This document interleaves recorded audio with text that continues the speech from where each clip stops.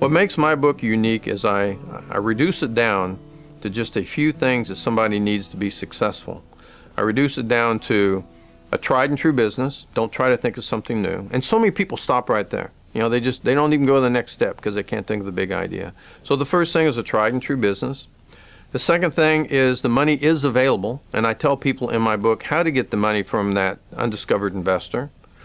And the third thing is that there's tons of free advice, and most people don't know that.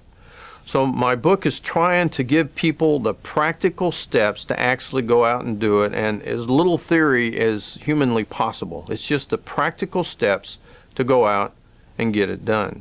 It really gives you some insight and some practical steps you can take and apply to the process of becoming a millionaire.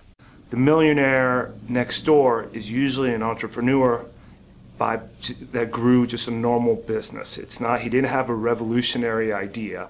He just saw a business model. It was an expertise that he might have known, and he just kind of grew that business. For a while I was like, well, maybe I need something new, a new product or a new service, but that's not the case.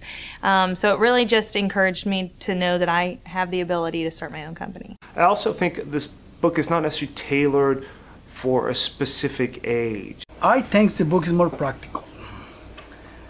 Why? Because when people read the book, they're going to be finding what they're looking for. The most useful part of the book, you mentioned it multiple times, of getting advice from people and the free advice that people can get and what all is available to them. I actually was really excited to have the main book because when I was reading the Women's Guide, I wanted more. And so when I got the main book, there's so much in that. I just feel like, honestly, I don't feel like there's any other books on them, out there that have as much information that you gave. And you did it as a mentoring, and I call your book my mentor in a book.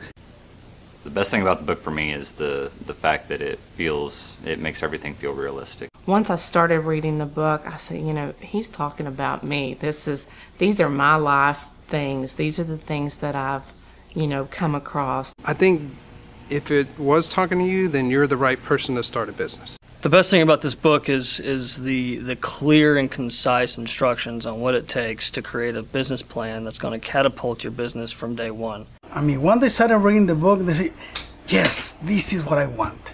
This is where I want to go. I like the fact that you said it's going to take work, because it is. It's not easy, and most people don't get rich easily. It's a lot of work, but it's well worth it. The goal of achieving $1 million in the bank in 5 to 10 years is actually something that is not just a pie-in-the-sky dream. I remember the day it happened. I took a picture of my screen, from the bank statement. I took it home and I showed my family. I was so excited, This is a huge milestone.